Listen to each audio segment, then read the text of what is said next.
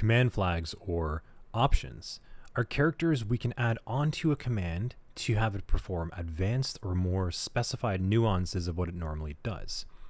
In other words, these flags modify the command to do something new. And so we keep saying the word command. These commands that we're running, like who am I and such, are actually just executable binary files. And sometimes we might refer to these as a binary or binaries. So let's jump in and take a look at the man pages for ls. So looking through the man page, we can see something over here like that little -a. And really that's called tac A. Now the tac portion comes from early telegraphy and radio communication days, where messages were encoded using sequences of dots and dashes. And this shorthand of tac, which looks like a hyphen in normal language, is how we add a flag to the ls command. In this case, tac A will give us all the listings and it will not ignore entries starting with a dot. Let's keep going.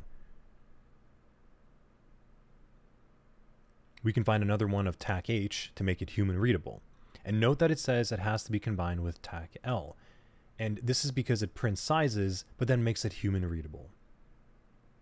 And this is the convention, tac something. So if we want to actually search the man page to make our life easier, we can actually search for those tacs.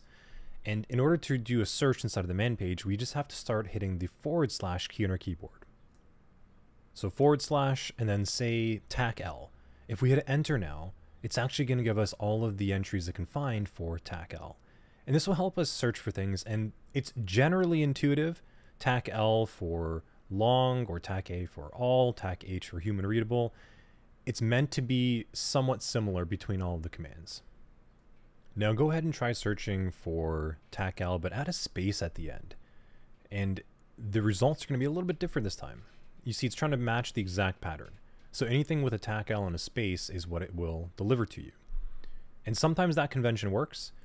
So we can look for a tac letter and tac letter space and tac letter comma even as another convention. So try that and start getting used to looking out for the ways that documentation is formatted. And I should mention that if you'd like to go ahead and kind of search through your results, you can hit lowercase n on your keyboard to go to the next occurrence, and then hold shift to capitalize it, so capital N will take you back. So lowercase n to go ahead, capital N to find the previous occurrence. Finally, you can hit Q once you're ready, and we can exit the man page. So let's actually use one of these flags now. We'll run a simple ls command first, and then afterwards we're going to run an ls space tac A. Now look at that output difference. We can finally see folders and files that begin with a dot, and those are hidden folders and files inside of Linux, and that's what the tac A flag allows us to look for.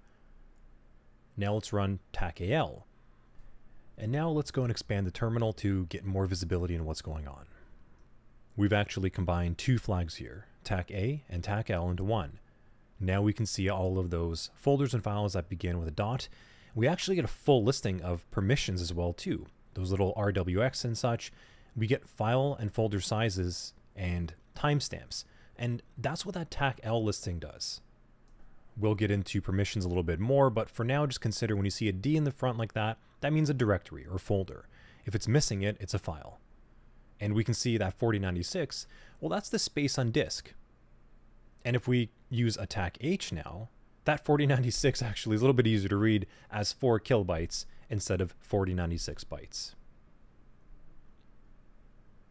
So as you can see, these flags actually add in a lot more functionality. Okay, so let's go and clear the terminal now, and I'm actually going to hit Control L, and that's going to clear my screen. And that's actually a shortcut instead of typing clear. Knowing which flags to use for which intention, that'll come in time. So let's go ahead now and look into something called tab autocompletion and get a sense of directory paths. So let's go and run an ls tac AL once again, just to demonstrate this tab autocompletion. We can actually give it a folder or file, and we can start typing the characters to what we want to get a full listing for. Now notice that I've typed FOR. Now nothing in this folder begins with FOR, but that's the point, because if I try to hit the tab key right now, nothing is going to happen. And now if I instead change that to FIR and I hit tab, it auto-completes for me. Okay, so that's a new concept. Let's try that one more time and start typing FIR and hit tab. And again, it auto-completes for us. I cannot stress enough how important this tab auto-completion function is. This is going to save you a ton of time if you make typos, if you're trying to look for something that doesn't exist. It just simply won't populate for you. So when in doubt, always try to use tab autocomplete when you're typing out your commands, and Linux will do its best guess at providing you the next output or next command that you can run if it's valid. If you're not getting anything, then you're probably doing something wrong. Let that be a cue. And there's multiple ways we can refer to something, and I'm going to do that right now, putting a dot and a / hitting tab. Note that it's giving me options of what I can choose. And if I keep hitting tab, I'll keep getting these two options until I narrow down the possibilities to one. I can do that by hitting WN and then tab. It will populate with downloads because that's the only combination left. Okay, so why did that work? And how did it know how to populate downloads? Well, that dot is representative of here. Like when we ran print working directory, it's like saying from your current working directory, what are the possible combinations now based on what you've typed? So just remember that that dot is always representative of where you currently are. And then that / just allows you to begin from the current listings of that directory. So just side-by-side comparison, you can reference your current directory listings of items by putting the dot / or just start spelling out what's inside of the folder and it will automatically populate for you. Okay, so with that being said, if we wanted to list the contents of another folder from our relative directory, we can start typing it and hit tab, and notice how it's going to append a little / at the end. The / gets appended to the end of what it automatically completed for you because it's assuming that you want to look with inside of it. And there has to be some type of character to represent that you want to look inside of it. And we do that with the /. So let's continue working with directory paths. Let's make a folder and then work around it. We can do that with the mkdir or make directory command, and then just give it a folder name. And again, if we're not sure, we can always run the man command and look inside of it, especially if we're trying to make multiple folders at the same time. Maybe we want to use that tacp option where it's not going to give us an error if the parent folder doesn't exist. Okay, cool. So let's cd into it. And we can specify again with a dot / that we want to go inside of test folder. And if we wanted to go back up, again, it's just cd space .. That'll bring us back to where we currently were. So the question now remains, what happens if we don't put a dot? And let's try that. So if we just hit cd / test folder, it's going to give us an error. And that's because there's nothing relative to it. The dot is the relative representation to here. And that means that with a dot / we have a relative path. And on the terminal, when we don't have a relative path, the opposite of that is called an absolute path. That means it's not relative to anything. You're just given the full path directory location on disk. So what is the absolute path directory for test folder? Well, let's cd into it. Then let's run the pwd command again. So note how it actually begins with the /. That is the absolute path on disk from the root directory. It's not relative to anything else. And let's see what that looks like. Let's cd to the root directory by just putting the / and then run ls. And now we're back at that root directory that we saw in the file manager before. So as a little challenge, let's try to walk back down from this current location all the way back to test folder. We can type cd/home and then Ubuntu, and then we can hit tab to see what our current options are. And then we can go ahead and we can start typing test, followed up with a little bit more tab autocompletion, and then we can hit enter.